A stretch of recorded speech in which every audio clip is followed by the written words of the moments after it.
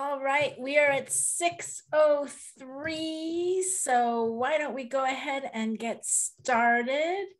Welcome everyone to Book Marketing Demystified with Matthew Félix. My name is Taryn Edwards, and I am one of the librarians here at the Mechanics Institute of San Francisco. This event was produced in collaboration with the San Francisco Writers Conference, and together, the Institute and the conference, we strive to provide high quality learning experiences for writers at low cost or free. This event is free, but I'd like to thank those of you who elected to support this event and pay a little something to attend. It really does go a long way to help the Institute do more in these challenging times. For those of you who are unfamiliar with the Mechanics Institute, we are an independent membership organization that houses a wonderful library, the oldest, in fact, designed to serve the general public in California.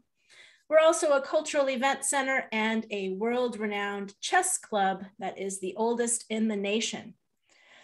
I encourage you to consider becoming a member with us. It's only $120 a year, and with that, you help support our contribution to the literary and cultural world of the San Francisco Bay Area, meaning we can do more events like this. Before we get started, I just want to encourage our guests to use the chat space if they have any questions, and we will get to them at the end of Matthew's talk. And if you miss something, fear not, we are recording the event, and I will send all of our registered guests a link to the event's video in a couple of days. Now let me introduce our speaker. Matthew Félix is a Mechanics member. He's also an author, a book marketing consultant, and an indie publisher, and he shares his knowledge and experience with our community a lot. He's also program manager and host of the San Francisco Writers Conference podcast. He works with authors and publishers on almost every aspect of, well, I guess every aspect of book marketing and publishing, from editing to interior and cover design, to how to go live on publishing platforms. And he can also advise you on marketing strategies. So you can find out more at his website, which is easy to remember. It's matthewfelix.com. I will put that in the chat space so that you can click through if you want to, or I'll include it in the email that I send you tomorrow soon with the video link, maybe tomorrow. Don't overcommit. Don't overcommit. Right. Yes.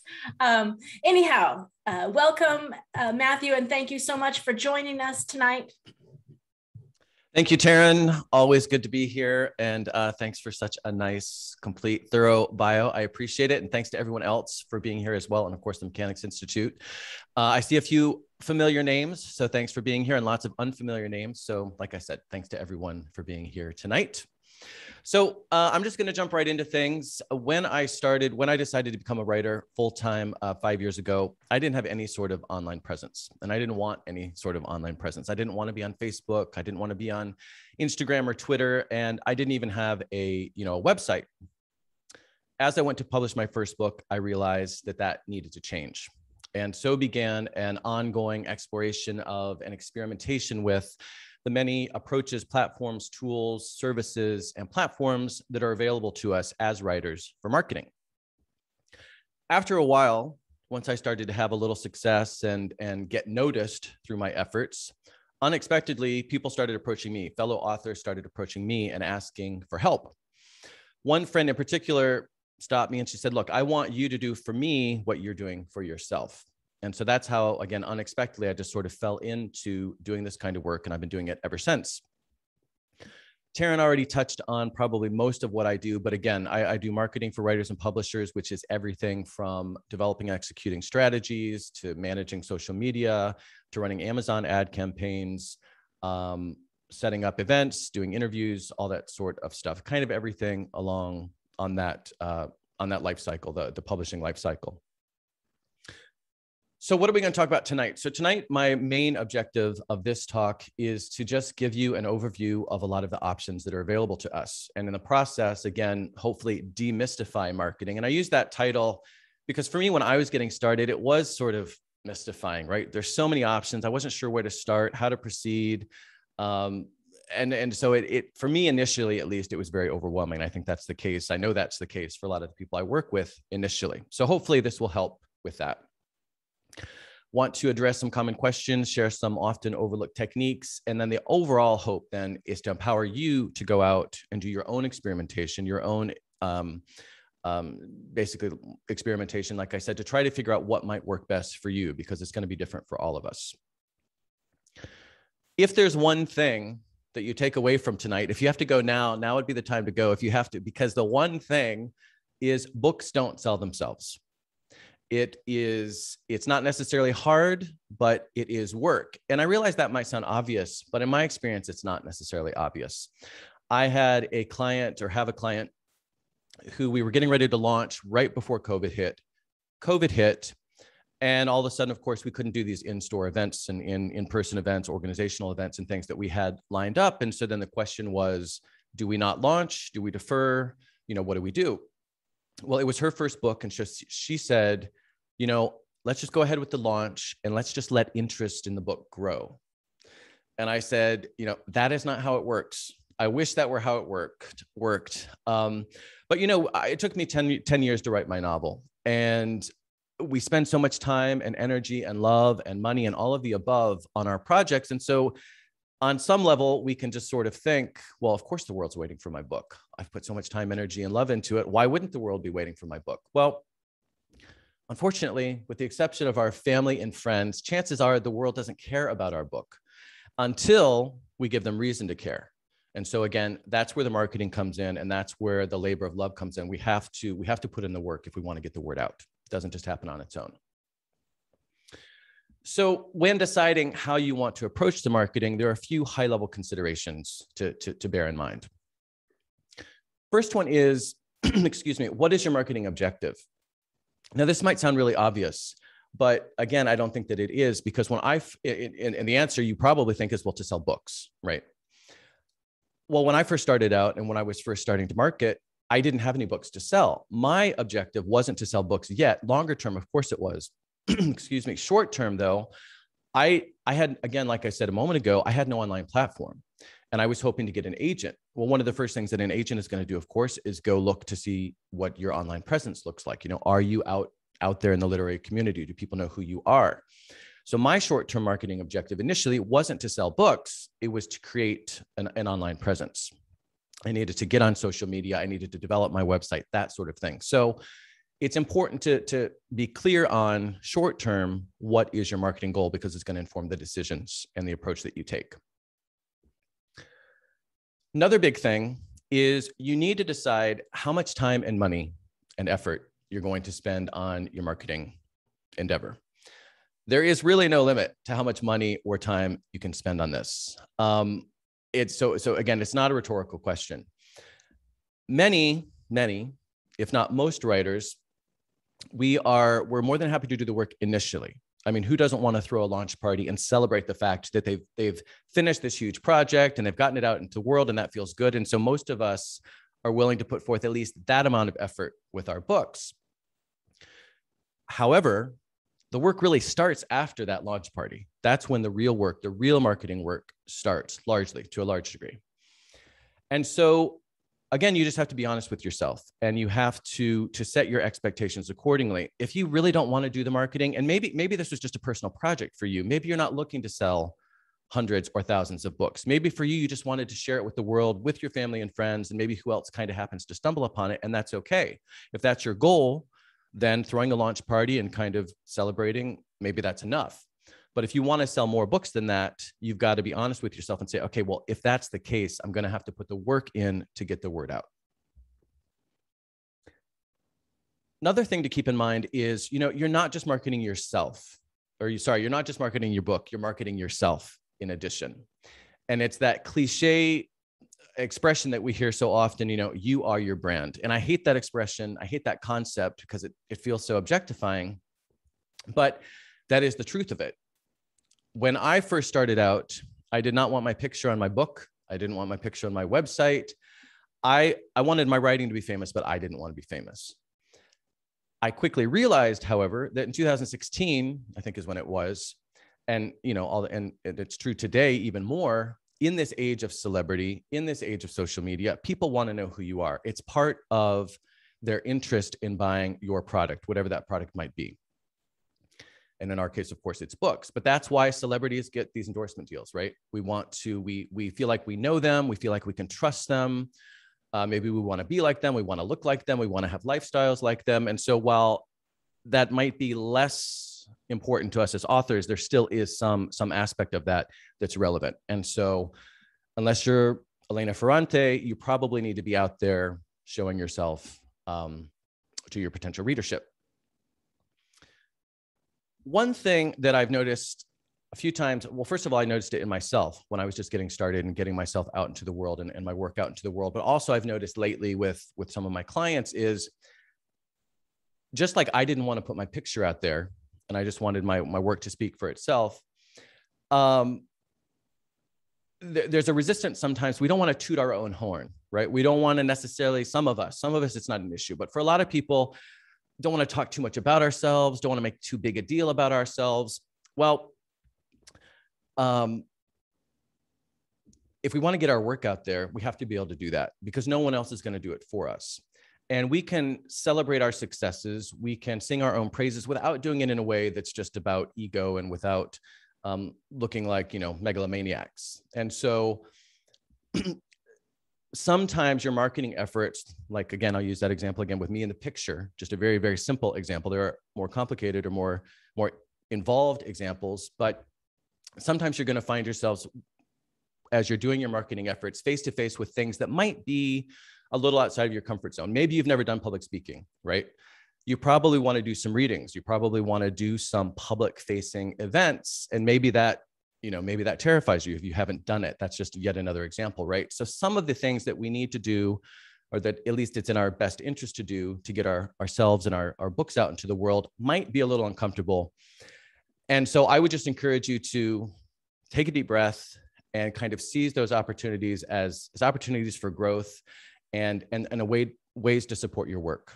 Because the other thing is, just like anything, whether it's public speaking, whether it's getting used to seeing my picture on the internet, and now video all the time, we get used to it, we get behind it, and it becomes less daunting. The other big sort of high level thing with regards to approach or consideration with regards to approach is, and I say this all the time, there's not one way to do this. When I published my last book, which is a humor collection, a couple of people said, well, you should see what David Sedaris did and do what he did to try to get, notoriety and attention on your book. Well, David Sedaris, 10 years, 15 years, even longer? I'm not sure when he kind of came onto the scene, but things have changed so much. Things have changed so much in the last week, never mind the last decade plus. And so while it's always good to kind of do case studies and learn from the past, this idea that there's one way doesn't really ring true. Something that works for me might not work for you, and vice versa. Genre fiction is going to be easier to market probably than literary fiction. Some sort of niche nonfiction book that has a very clearly defined audience is going to be probably easier to market than a much broader subject nonfiction book. But the other thing is the whole publishing industry and the platforms, what we use for our marketing purposes, it's all a moving target, right? It's all changing constantly. And the best example that I have of this is when I first started a few years ago on social media. The best practice with Twitter was that you posted 3 times a day. You posted the same post morning, noon, and night. Why? Because Twitter is basically this conveyor belt, right? And there's so much information getting thrown onto that conveyor belt that you have little chance of getting noticed. And so what did we do? We posted the same thing repeatedly. And that was just, again, the best practice at the time. Well, eventually, it didn't take Twitter too long to realize, wait, basically, there's just a bunch of spam out there and we need to clean things up. So from one day to the next, they changed their algorithm and suddenly you couldn't post the same thing 3 times in one day. So that's just one example. And that was a big change, right? So that's just one example of how from one day to the next, without warning, at least I didn't know about it. I'm sure some people did, but a big component of how I was marketing myself and my books day to day changed overnight. And that happens all the time.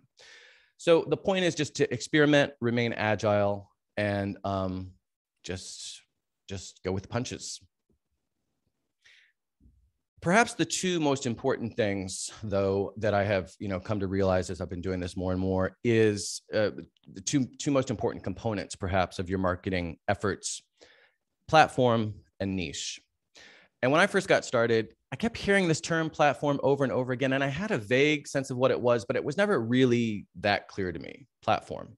And so I just now define platform as the way that we get the word out about our books.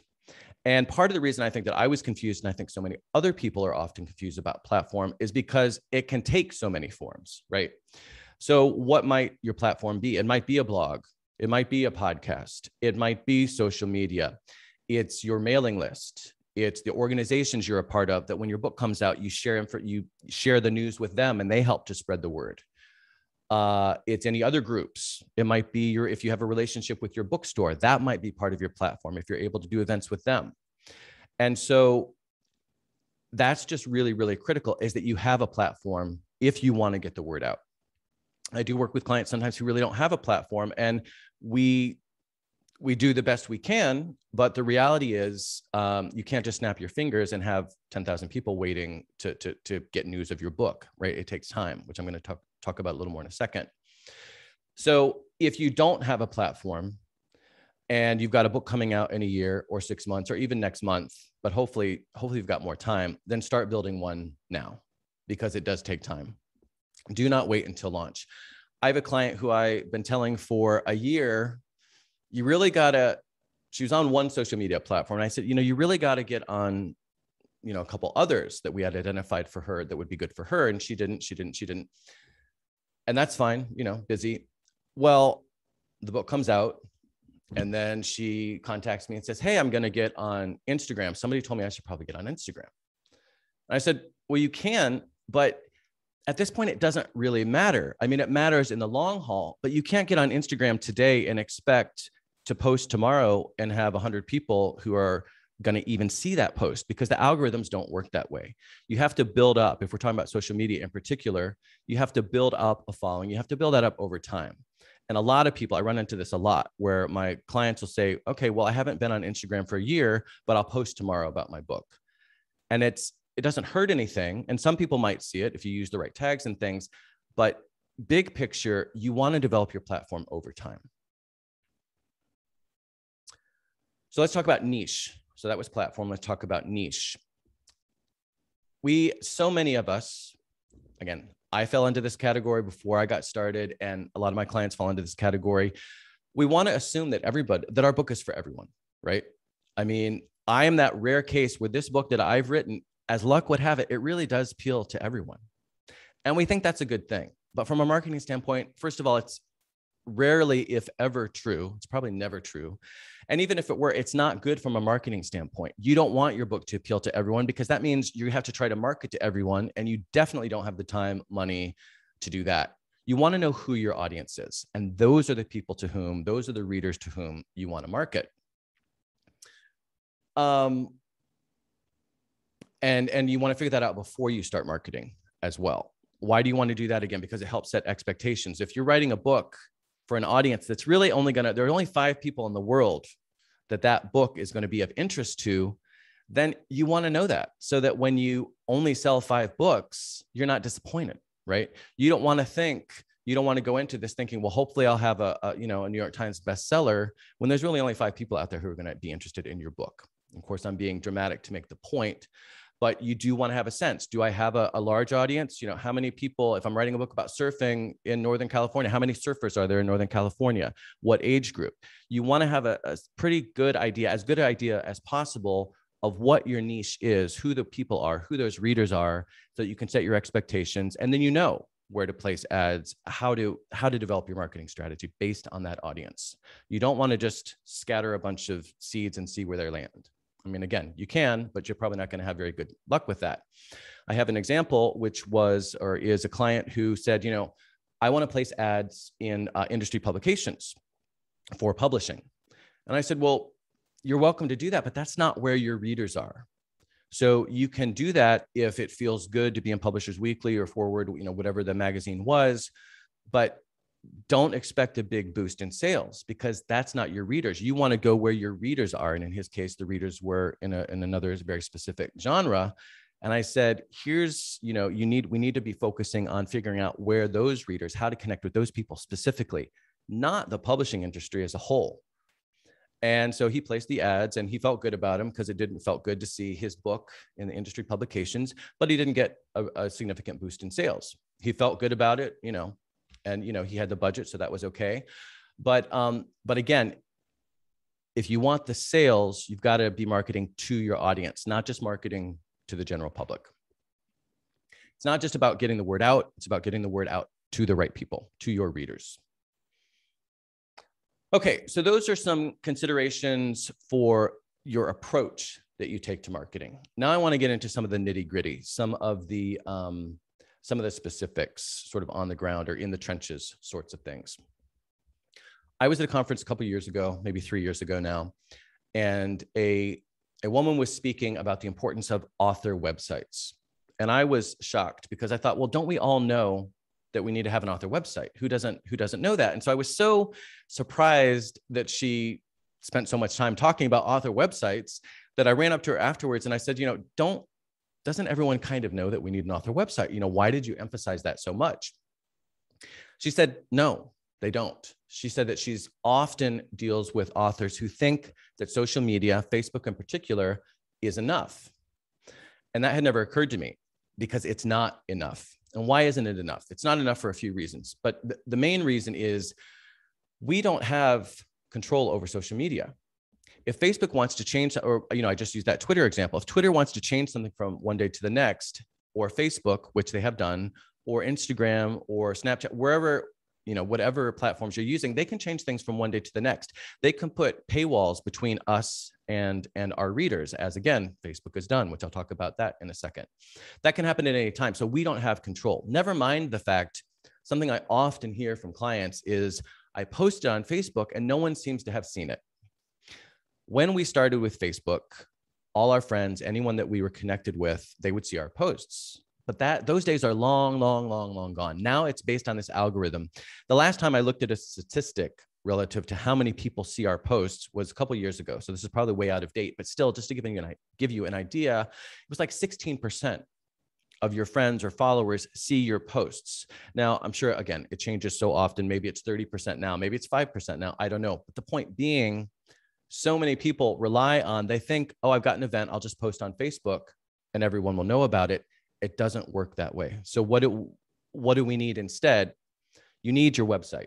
Your website is the one place. And again, we use social media. Social media is part of the picture, but the one place, the one piece of real estate, online real estate over which we have complete control is our website. And so that's why it's absolutely important. Got to have a website. And it can be 3 pages. It can be a bio, an author page, or a bio, a book page. It can be really simple, but you need a website. Okay, let's talk about social media. So often people think that this is what we're talking about when we say platform. And again, social media is part of our platform.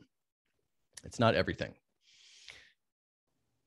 One very common question that I get and that I hear is, well, which platform? Particularly with new writers, which there's so many social media: Facebook, Twitter, Instagram, YouTube, LinkedIn, Snapchat, TikTok, Tumblr, Pinterest, and 10 that probably have come online since we started this meeting.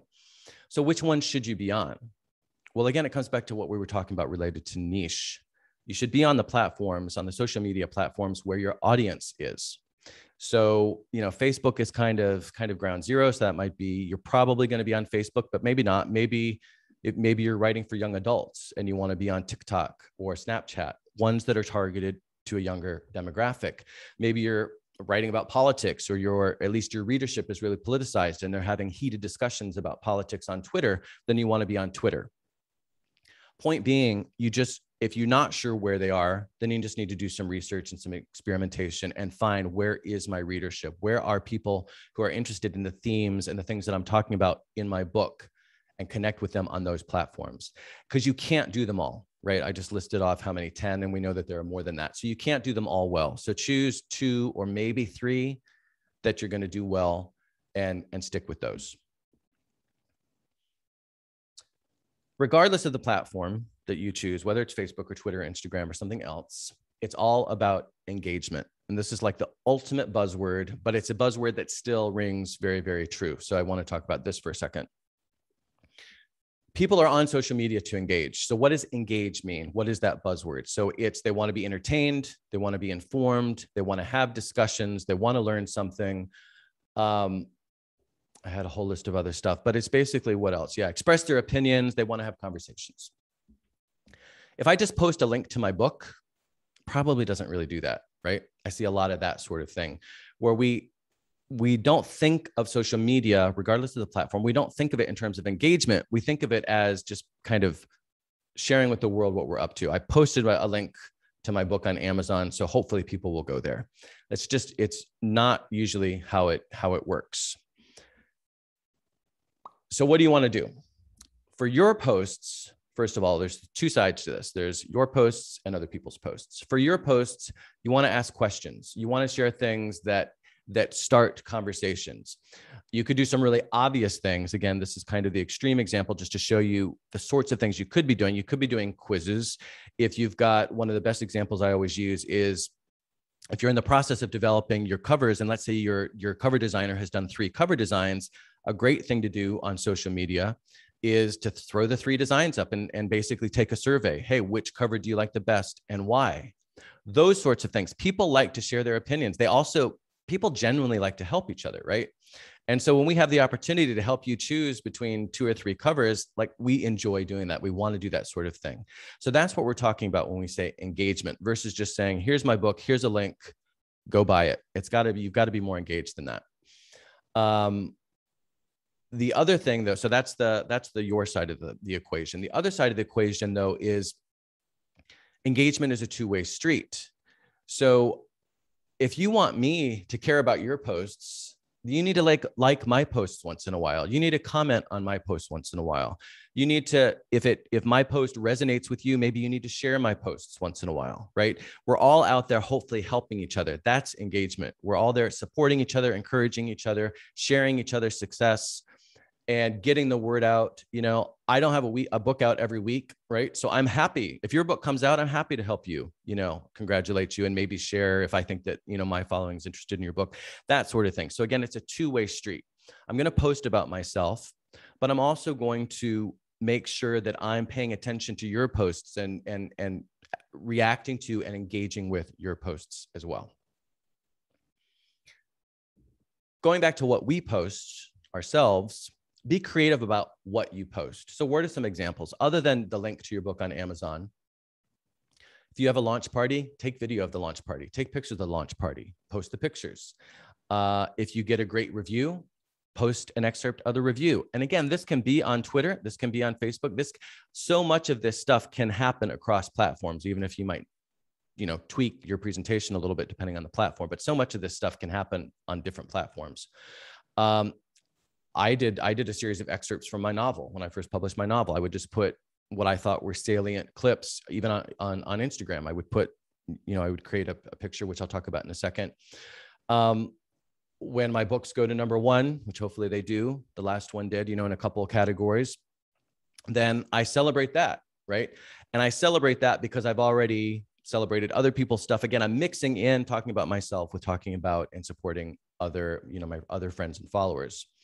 But awards, sales milestones, excerpts, like I said, any events related to your book, you want to take advantage of that content and share it on social media. The other thing is how we post. And what I mean is not just doing text, right?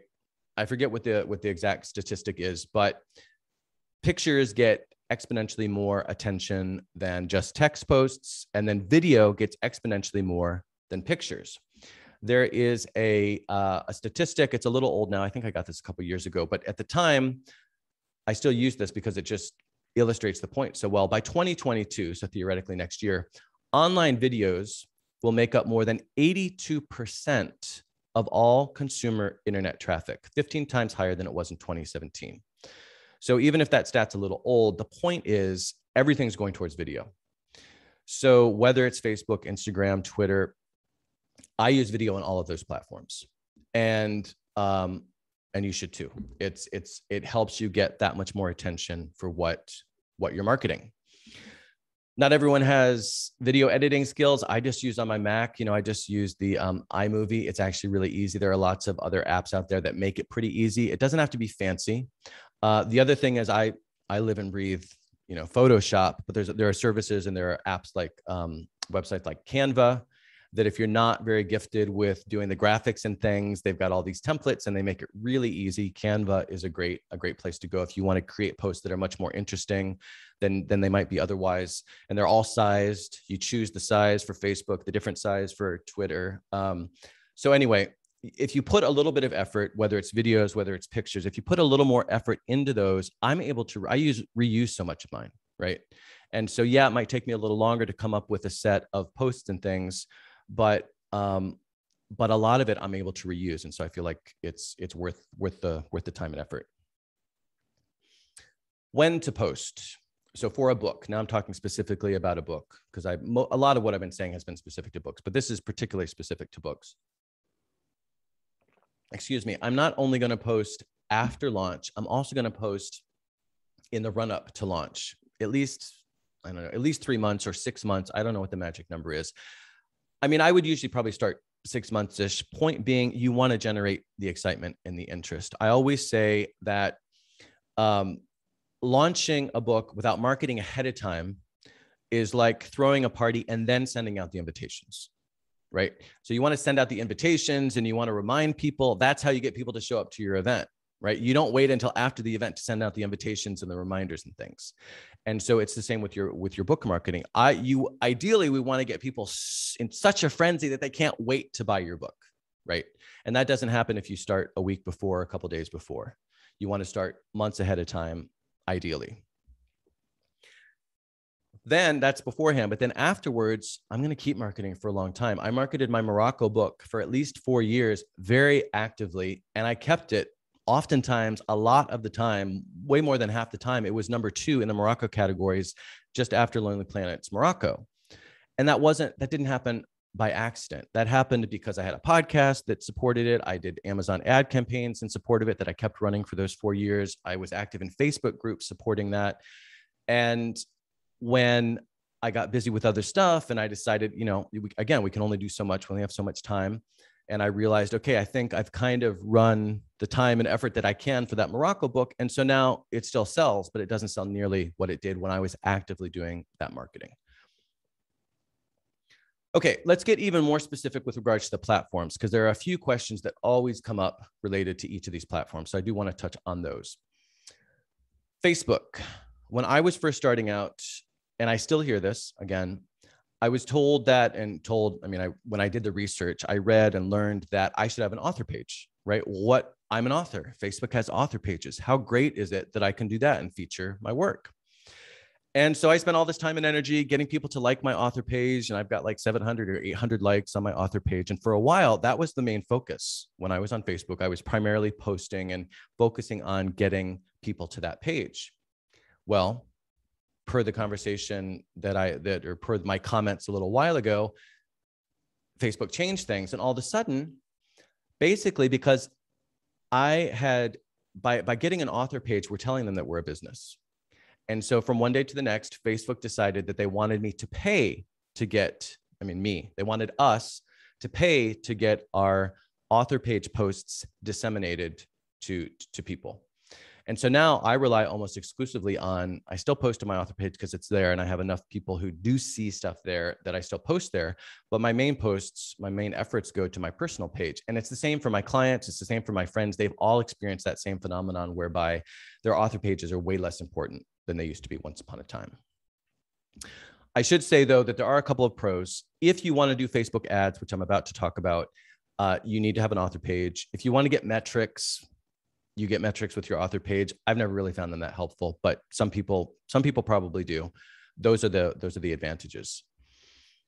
Let's talk about Facebook ads. So the great thing about Facebook ads that you always hear people rave about is you can target based on so many criteria: geography, age, education level, interests, and on and on and on. So that's a great side to Facebook ads. The con to Facebook ads is I've never sold any books with Facebook ads that I can tell. I've never seen any noticeable, and I have tried so many variations because I have a novel, I have a travel collection, I have a humor collection. And so I've tried all sorts of different graphics. I've tried, funny ads, I've tried serious ads, I've tried video ads, and I've never had significant, particularly relative to the costs, I've never really had significant success. And I don't know authors who have. Now, that doesn't mean that you won't, because again, it's different for all of us. Maybe your demographic, maybe your target audience, for whatever reason, responds to those ads, but they haven't for me. So I always recommend that you try it. Spend $20 on Facebook ads, right? You can do it. You choose what your budget is. You could do it with $5, right? So there's a low cost, there's a low risk there insofar as if you want to give it a go. But again, for me, I haven't had much success with Facebook ads for books. What I do instead on Facebook is I leverage the groups. There are Facebook groups, if you don't already know, there are groups for everything, absolutely everything. There are lots of books, book-related groups, people, and it gets into genres. There's mystery writer groups, there's sci-fi groups, there's all sorts of groups, and they of course are free. And so it's a way of targeting, still finding your target audience without paying. And I'm not saying it's necessarily as targeted and sophisticated, of course, as the ads are, but it's for me, it's been a nice compromise in a way that I, or functionality that Facebook offers that I do leverage. Instagram, I touched on this a second ago. It's not just pictures, because I get this a lot from people who aren't on Instagram. Well, I'm not really a photographer. I don't really have a lot of, good photos.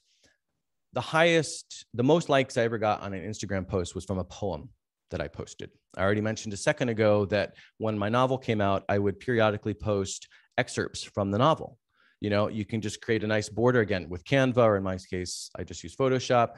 You can create a nice border. You can create a nice image that looks good on Instagram, but it's really about the text. There's a whole world of quotes on Instagram. So don't think of Instagram only in terms of pictures, quotes, reviews, book covers, events.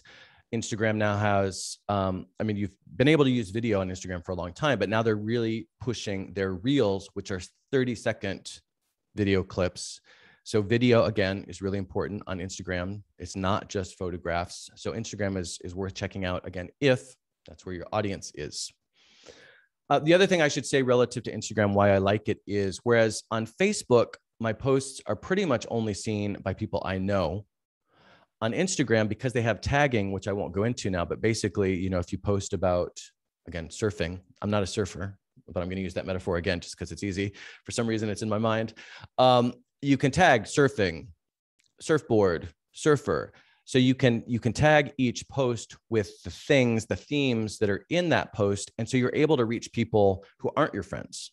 And so, whereas on Facebook, I have met 95% of the people. We might not be close friends, but at least I've met them in real life.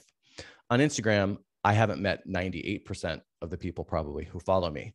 And so, since the goal here is to get the word out, not only to the people we know, but to expand our audience, that's why I like Instagram, is because I feel that it's easier to do it on that platform versus Facebook. Twitter.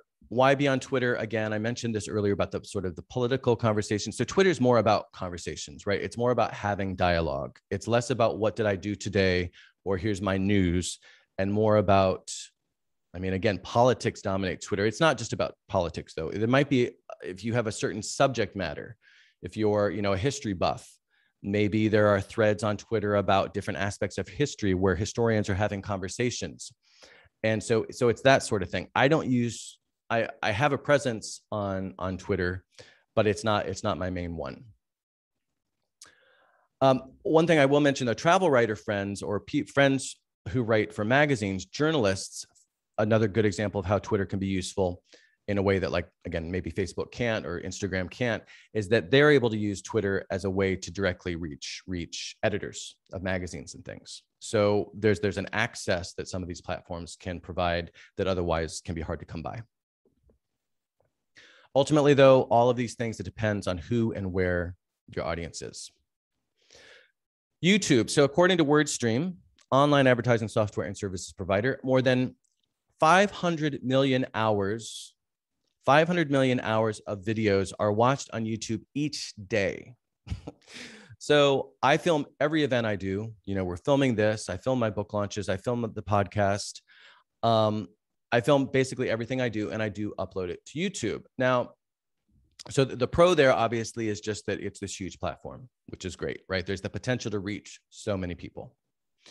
The con is that it's a huge platform and there are so many people and there's 500 million hours. Well, that's not how much is uploaded. I can't remember how much is uploaded, but again, since we started this event, countless hours of videos have been uploaded. So that's the con, right? Is how do you get noticed amongst all of that that's getting uploaded? And it's hard. And that's why we hear about, we hear about in the news, these kids who they've dedicated everything to YouTube and they just burn themselves out, right? Because it's so hard to stay relevant and to keep producing content that gets attention. It's really hard to maintain that. Now, most of us are never going to we're not going to dedicate ourselves 100% to YouTube. So there's no danger of that. But I just use that to illustrate the point that while YouTube is definitely worth pursuing, and like I said, I use it for everything, it's tricky to get noticed. And if you're not comfortable with video and you're not going to post regularly, then it might not be for you. For a lot of people, it's like I said, I've done enough video that it's just kind of second nature, just like, again, this event. But it's hard to get noticed and it takes effort to get noticed, because that's the other thing people often think is, well, I'll post it to YouTube and that's my marketing. That's part of my marketing. Well, yes, if people find the video organically on YouTube, but usually you have to help people find it. So you have to market your marketing. So lots more to be said there. Okay, let's talk about Amazon, right? So we've talked about our website. We've talked about social media. Most of us as indie authors, most of our books are going to get sold on Amazon. And I hate the fact that they're this monolith and some of the adverse effects, of course, that they have on indies. Now we have bookshop.org. But let's talk about Amazon, because the reality is we still are going to spend a lot of time and put a lot of effort there. Make the most of your book page. So many authors don't do this. And what do I mean by that? Let's talk about my Morocco book. If you're going through the Morocco section and you land on my Morocco book, because you're not sure which Morocco book you want to buy, you're going to see 5 lines when you land on my book page.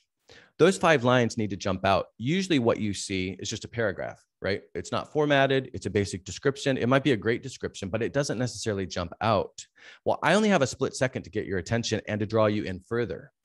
So what am I going to do with those first 5 lines? That's how many show up for Kindle. A few more show up for the paperback version. I'm going to create a catchy tagline so that you know in an instant kind of the vibe of the book and whether or not it might appeal to you. If I've won any awards, I'm going to mention them. If I got a great review, I'm going to mention that.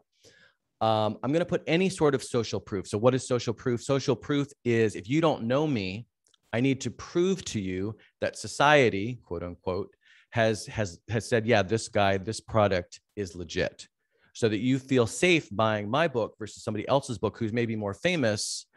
If you see that I won an award, if you see that Peter Greenberg liked my book, if you see, then that proves to you that there's some legitimacy there and you can feel comfortable taking a risk on me if you might not know me otherwise. So all of that, I'm going to try to get into those first 5 lines.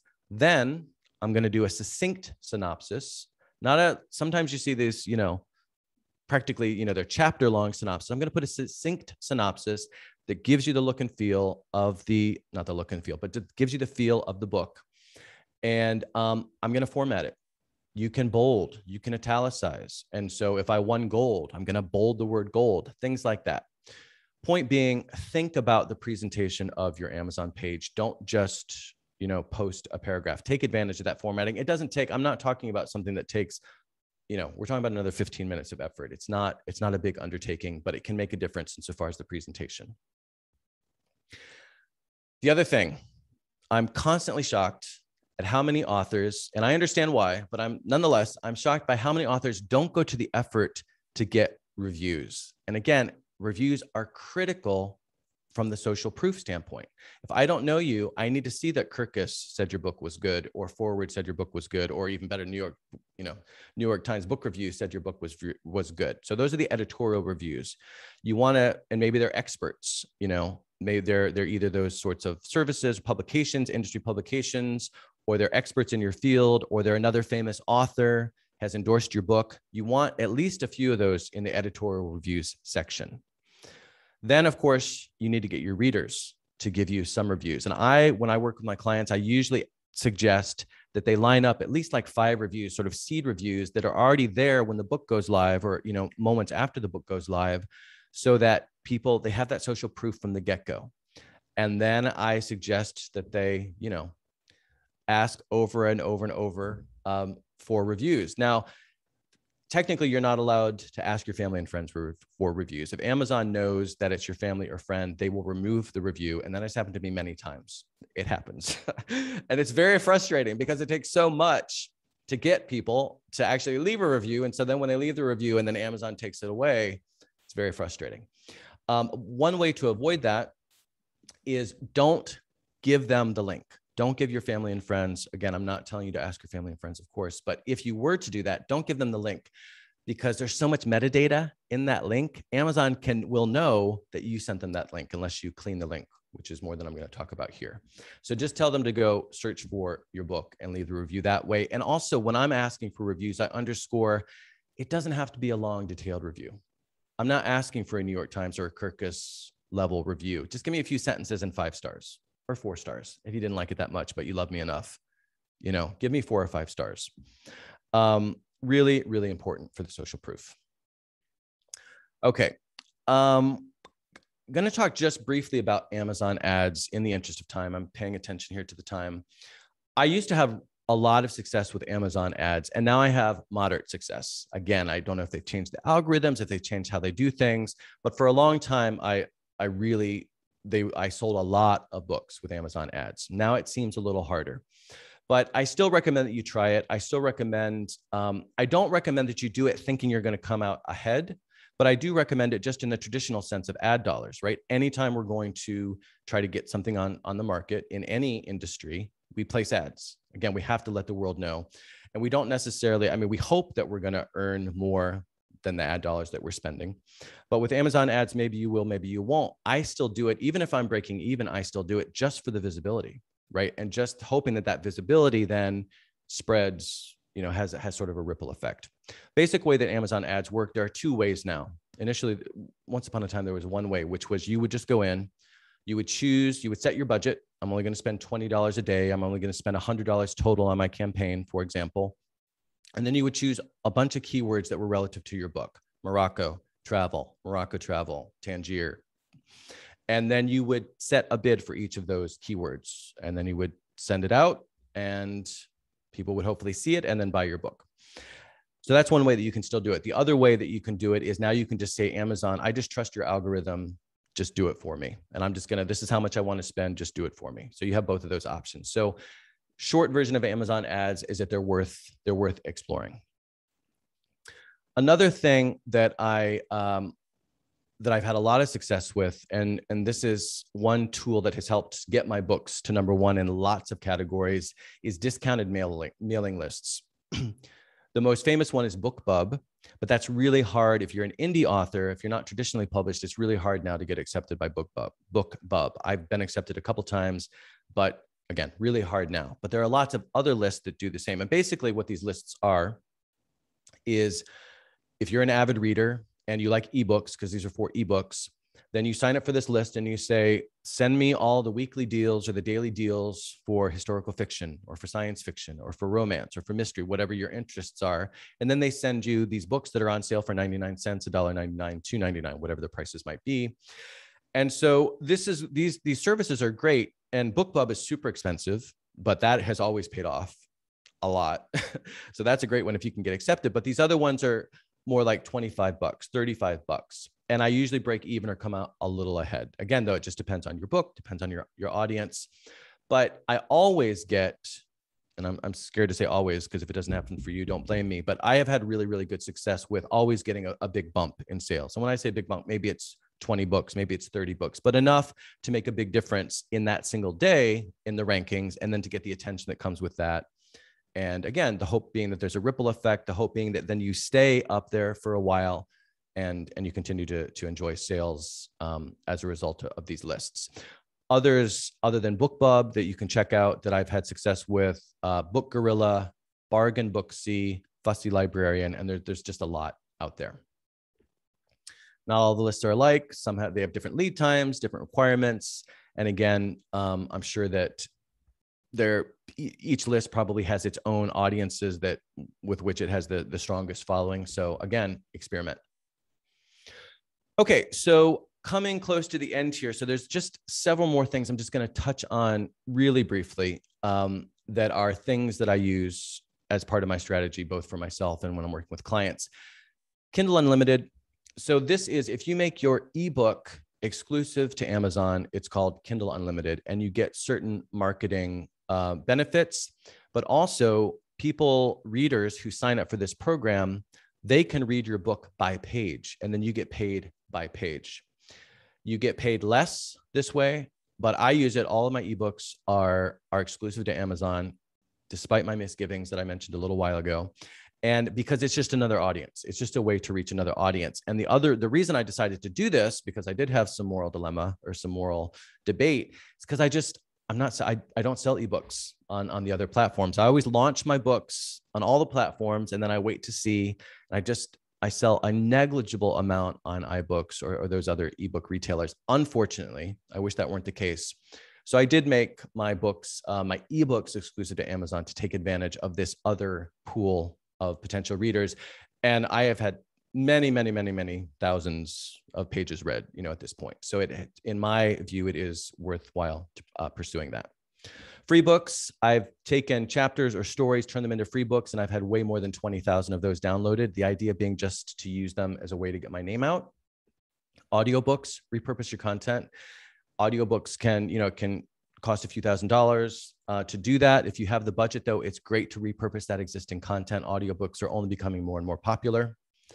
Giveaways. I almost always do giveaways for myself and for my clients. I usually will do a Goodreads giveaway in the month leading up to launch. It's a great way just to get, attention, and they're not that expensive. They're like $125, I think. Paid promotion, you can consider this. I haven't done a lot of this. Kirkus reviews, forward reviews, and there might be other targeted options, again, in your niche, depending upon your book. And then the last thing I'll mention are blog tours. These are basically bloggers come together and they sign up for these services. And when there's a book that they're interested in, they'll ask to interview you. They'll ask you for a sample chapter, or they'll feature your book in different ways. And this is really just for genre fiction mostly. But one of my clients has had a lot of success with that. Once again, it depends on the provider. You want to find a good one. I think the one that we used is Goddess Fish, I think it's called. You can email me about that. But that's mostly for genre fiction. So I am more or less out of time, so I'm going to wrap it up there. But that's as much as I could fit into 50 minutes of my different approaches and the tools and services and how to approach your marketing strategy. Like I said, it's different for everybody. Experiment, see what works for you. And thanks for listening. Wow, thank you so much. I took a lot of notes, which I hope I have every intention of rereading and following up on and making a plan. Yes, got to have a plan. Yeah, no, I appreciated that. I just want to tell everyone, if you have any questions, put them in the chat space, and we're going to try and turn on your microphone so you can ask the question directly. But if you put the question in the chat space, at least we can all see it in case the microphone thing doesn't work out. Thank you, Marlene. Yeah, Marlene has a nice comment there. I guess you're looking at it already. and she already saw this presentation, most of this presentation. So when I saw that Marlene was here, I was delighted. And then I thought, I hope she doesn't get bored. So thank you for saying that, Marlene. Hopefully there was enough that You didn't remember everything for the last time. It's always nice to have a friendly name on the list of attendees. It is. It is. Okay, so I know someone has some questions.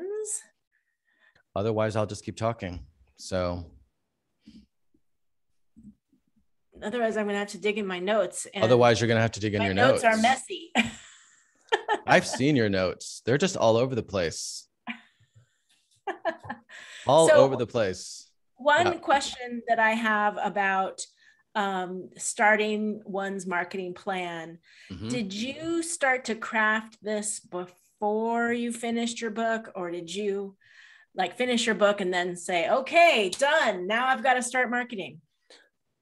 Well, that's how I did it. And that's totally the wrong way to do it. Right. I mean, because for me, my first book took me 10 years. That was my novel. That's not the first one that I published, but that was my first book. And so at that stage in my, career or whatever, I was just trying to get that book done. Right. So I didn't have time to figure out marketing. And so I know that, and that's the case for so many of us, right? We're just trying to get our first books done.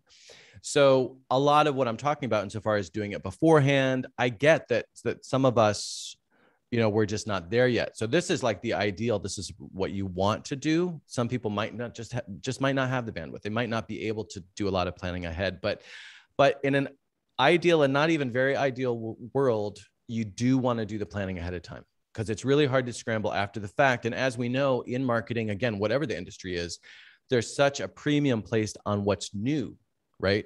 And so you want to leverage the fact that your book is new. And so in order to leverage that, you have to have planned ahead. You can't, because it takes, I can't just call Mechanics Institute and say, I want to do an event tomorrow, right? You plan way ahead.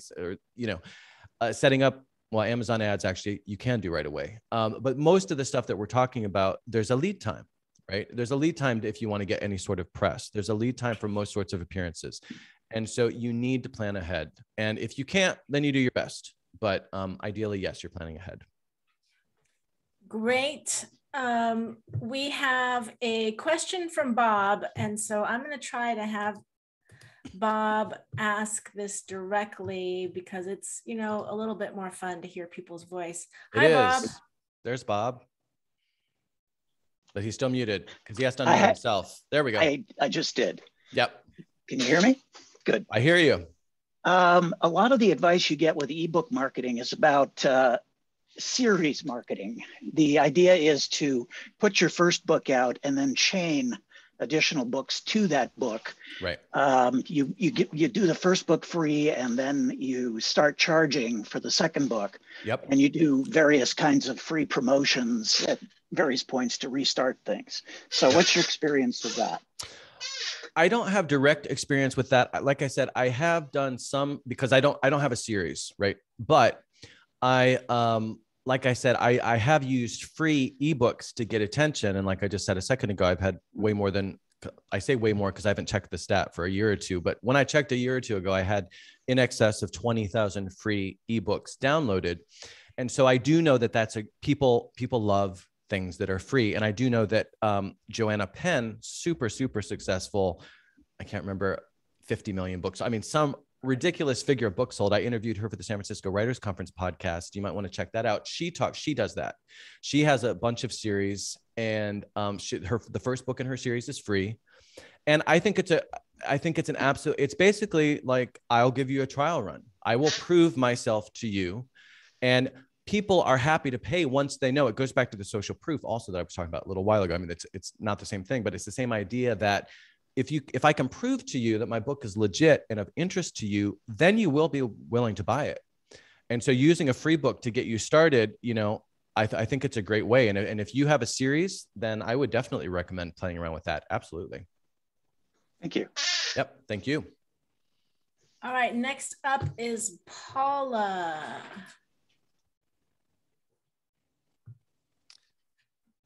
Hello. Hello. Hello. Great presentation. Thank you. You're welcome. My question is about the effectiveness of using book talk. I recently launched a self-published book, poetry, self-help, self-care. Wondering if that is a good platform for that genre. I don't know book talk. but I'm going to know it afterwards. Can you tell me a little bit more about it? It's a division. I think my husband's on the line. He knows better. He's the one who told me about it, but it's a division of TikTok. Okay. Yeah. I don't know about this. I don't have much experience with TikTok. I don't really do a lot of that demographic, but, so I can't answer that question, but I will definitely check it out afterwards. Okay, thank you. I'm sorry. I wish I had more there, but see, this also does though. I'm glad you gave me an example. Like I said, there's just how many platforms have launched since we started this conversation, right? There's so much out there. And every time I give one of these talks, there's another something like this that comes up. And so I appreciate you bringing that up. And like I said, I'll know more next time. Okay, thank you. Thank you. Yeah, I'm impressed with how hip everyone is. I would ask Paula, I guess, what's the premise of that? Because I might be able to speak to the premise. What's the... Okay. Again, this is secondhand because my husband did the research. Yeah. But it's, you give a little video, 30 seconds, I guess, about your book. So it's like a teaser. Right. And yeah, that's it. That's all I know. Okay. So it's not as if you're reading it's not like some sort of Audible thing. It's more just you're using TikTok to promote your book with a quick teaser. Well, so I mean, I definitely done lots of video clips related to, so I went down, so for my novel, I went down to in front of the Golden Gate Bridge. I had the bridge in the background and I had my friend film me, and I did lots of I did a series of 60-second blurbs about my book, which it sounds like it's that same kind of idea. So if it's that sort of thing where you're just using video and you're using this platform to generate excitement for the book, then absolutely. I was thinking maybe there was more going on there, but no, use video. And if that's where your demographic is, and 30 seconds, make the most of those 30 seconds, especially on TikTok. You've got to, you do need to be hip and make it fun, but yes, absolutely. Okay. All right. Thank you. Thank you. Sounds like a really fantastic platform. We'll see. Don has a question I see in the chat. Yeah, Don, let's turn you on. Hi.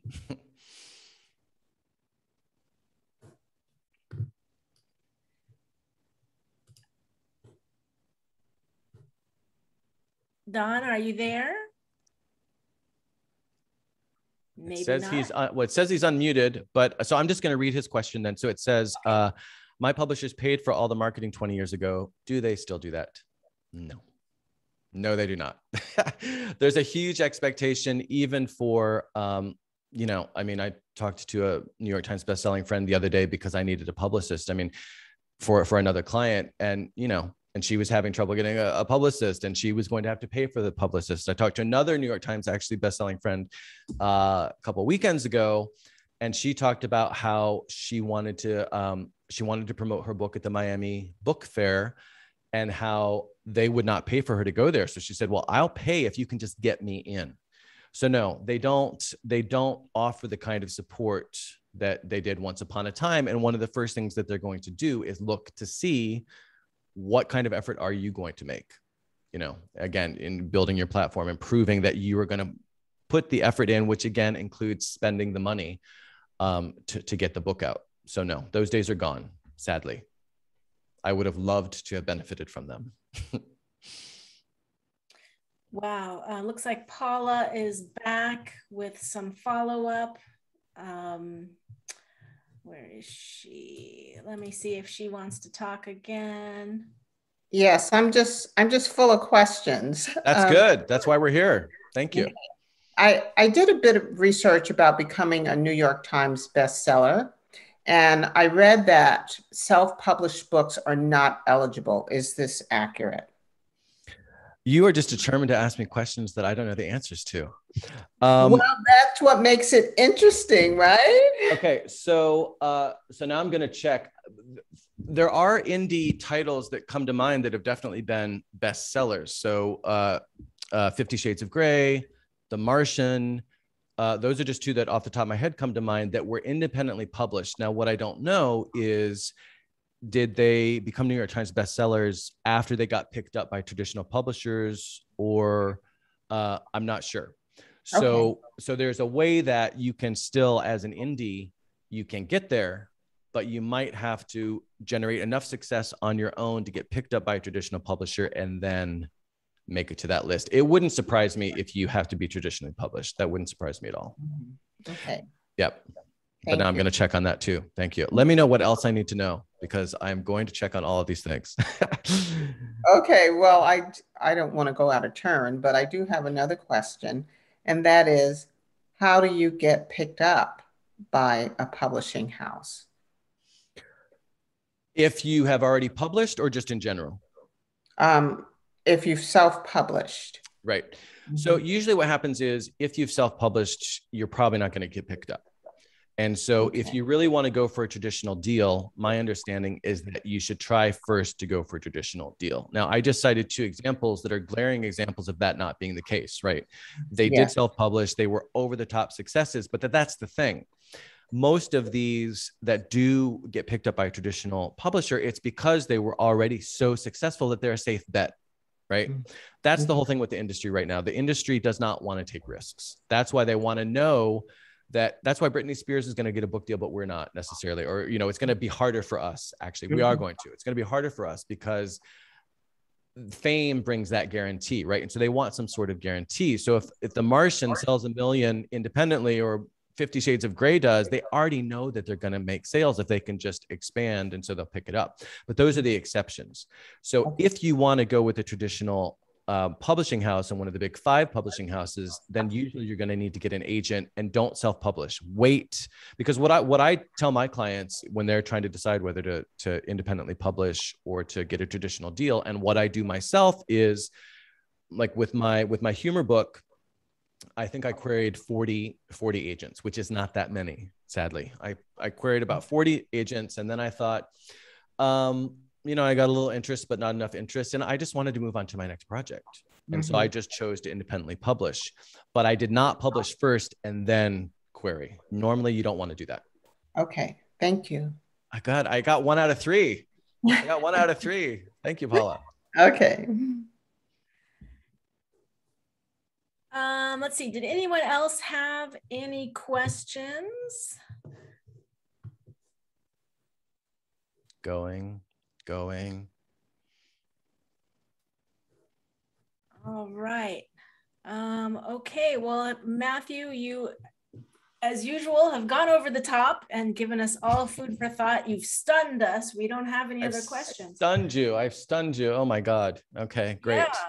Yeah. I did want to say that if you have time in the next few days to follow up with a comment about Book Talk or something like that, one of the questions that you were unable to answer, let me know and I'll include it in the email to the registrants with the video link, because I've been sending rich emails with commentary and discuss, stuff from the event itself. So yeah, happy to do it. Thank you. We can pass it on to the registrants if we need to. Excellent. All right. Well, I want to thank you for sharing your knowledge as always, and I look forward to hosting you again. Feel free to pitch me again. Okay, I'll pitch you again. And I just want to say again, I'm at MatthewFelix.com. And if you have any questions or follow me, I'll follow you back on Facebook and Instagram and Twitter, and feel free to be in touch. And thanks again, Taryn from Mechanics Institute.